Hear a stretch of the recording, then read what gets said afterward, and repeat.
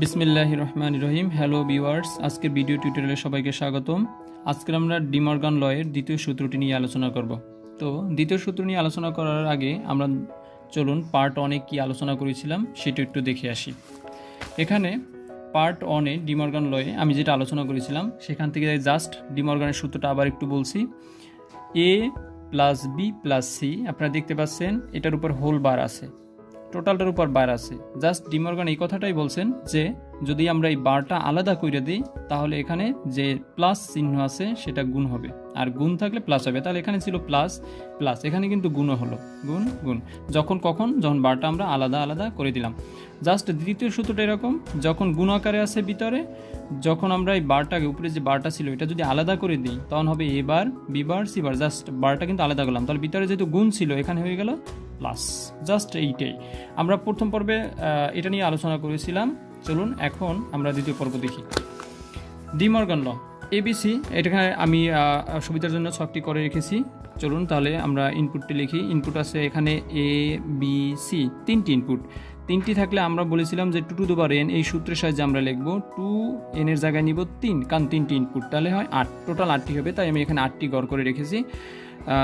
প্রথমে নামগুলো লিখে নেই, এ বি সি।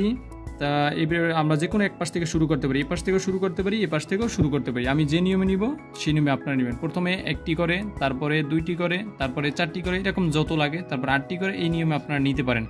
তো প্রথমে আমি 0 1 1টি করে, 0 1টি 1 1টি, জাস্ট এই জন্য আমি এখানে লিখছিলাম 1টি করে। 0 1 0 1 0 1। এরপরে কি নেবেন, 0 0 1 1 0 0 1 1। এরপর নেবেন 0 0 0 0 1 1 1 1। এরপর কি হবে, যেহেতু আমার এখানে লেফট হ্যান্ড সাইড যদি আমি তাকাই তাহলে এখানে দেখুন এ বি সি গুণাকারে আছে, তার মানে এখানে গুণাকারে, তাই এখানে আমি এ বি সি গুণাকারে লিখলাম। এবং তারপরে আছে কি, এ বি সির উপর যেহেতু বার আছে তাই আমি এ বি সি তার বার 2 করে নিলাম।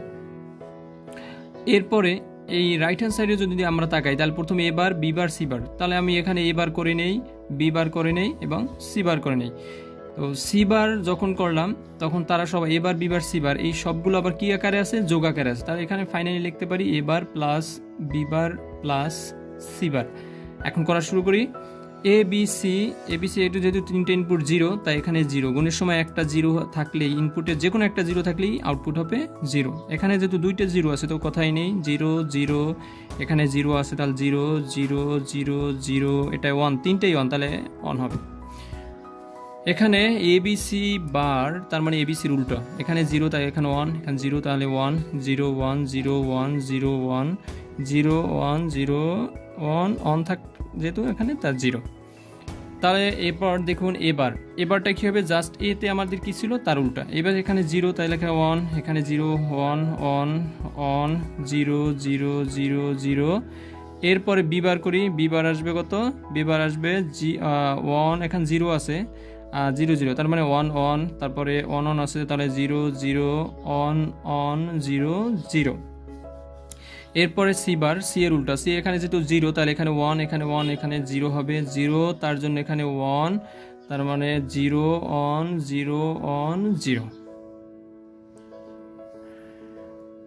ওকে, এরপর এ বার প্লাস বি বার প্লাস সি বার, এই তিনটি কি হবে, এই তিনটি এখন যোগ হবে। তাহলে যোগের সময় একটি 1 থাকলে অ্যান্সার হবে 1 1 1 1 1 1 1 1 এবং 0। তাহলে দেখুন যে এখান থেকে কি দেখা যাচ্ছে, আমাদের এটি কিন্তু লেফট হ্যান্ড সাইড কোথায় আছে, এখানে আছে।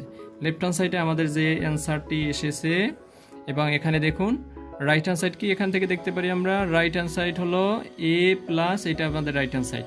রাইট হ্যান্ড সাইড কোথায় আছে, আমাদের গড়ে আছে এখানে, এটা রাইট হ্যান্ড সাইড আমাদের, এটা রাইট হ্যান্ড সাইড, এটা লেফট হ্যান্ড সাইড। তাই রাইট হ্যান্ড সাইডের অ্যান্সারটা আমরা মিলিয়ে নেই, এই রাইট হ্যান্ড সাইড।